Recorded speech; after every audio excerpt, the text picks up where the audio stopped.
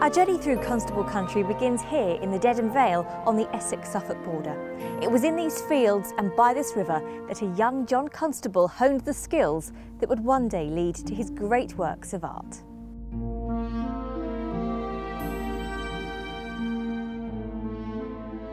Away from the main village of East Burgolt is the hamlet of Flatford, where Golding Constable owned this mill. It's now owned by the National Trust and leased to the Field Studies Council.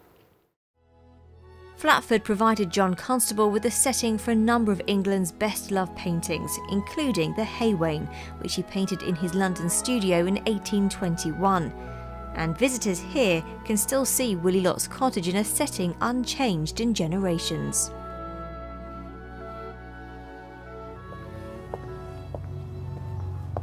In common with East Burgolt, Dedham too enjoyed a successful cloth trade, and this beautiful master weaver's house is a wonderful reminder of that time.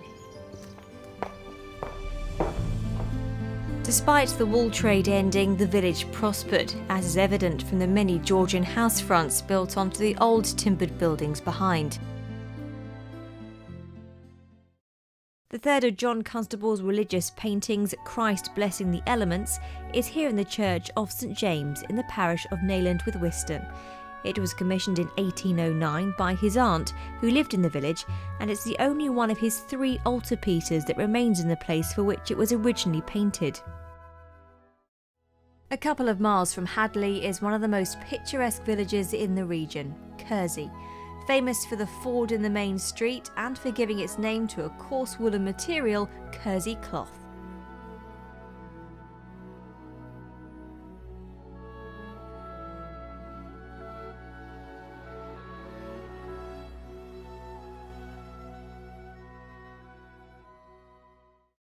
But if you're looking for a rival in the best looking village competition, then visit beautiful Boxford, another of Suffolk's attractive medieval villages. It sits by the River Box, a stream-like tributary of the Stour, and the Church of St Mary, which has the finest 14th century wooden porch in the county, looks out from a rise over the main street.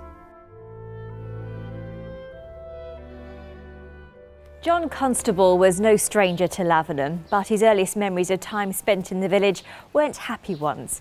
At the age of 11, he came here as a boarder to the old grammar school in Barnes Street, but because of frequent beatings by staff, he was moved to the day school in Dedham.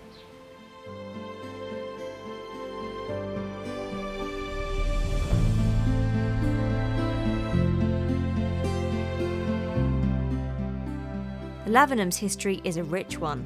The first settlement dates back to Saxon times, but it was in the Middle Ages that the village became nationally important. In the latter part of the 14th century, King Edward imposed a hefty tax on the exports of English wool to the continental weavers to raise money for the war with France. That meant it was more profitable to weave here, and as a result, Lavenham became the... When the Stour Navigation Act was passed in 1705, it opened the way for cargoes to be transported up and down this river.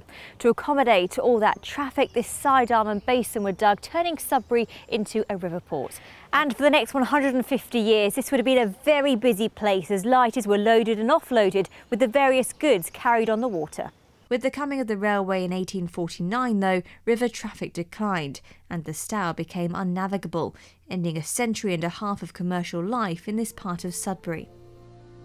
But life is returning to the river thanks to good work from members of the River Stour Trust, and the plan is to open it up for navigation once more in the hope of making it possible to travel the 25 miles by water all the way back from Sudbury to the Dedham Vale, where our journey began.